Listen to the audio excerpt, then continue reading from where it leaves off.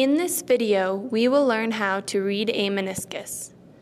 A meniscus occurs when the molecules of a liquid cling to the side of the glassware you are measuring with. The meniscus is more prominent in glassware with a small radius.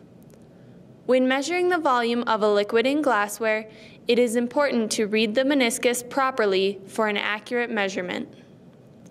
Start by placing the glassware on a level surface. Position yourself to view the meniscus from eye level. If viewing the meniscus from above or below this level, your estimation of the measurement will be inaccurate.